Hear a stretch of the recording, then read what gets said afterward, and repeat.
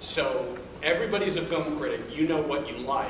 And what we're going to do today is we're going to talk about certain elements in film that we look for that kind of give us an edge, if you will, in terms of whether or not it's something we're going to review favorably or not. Let's talk about plot first.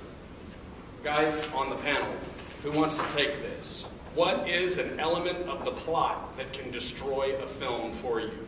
Dustin? For me, I would say, like, when a movie first begins, what I look for is this movie telling me that this is an unrealistic world? Is this something that I'm not supposed to take seriously?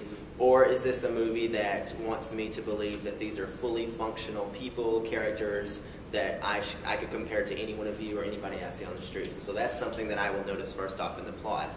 Now, obviously the genre can dictate that a lot if it's a science fiction film, but even with that, you'll have a science fiction film that wants you to take it realistically. Gattaca is a good example. It was a movie that impressed me early on in 1997. That movie was obviously science fiction, but was very reality-based. Everything else in that movie wanted you to take it seriously, that, you know, they were trying to say that could happen. So that's the first thing I noticed in the plot.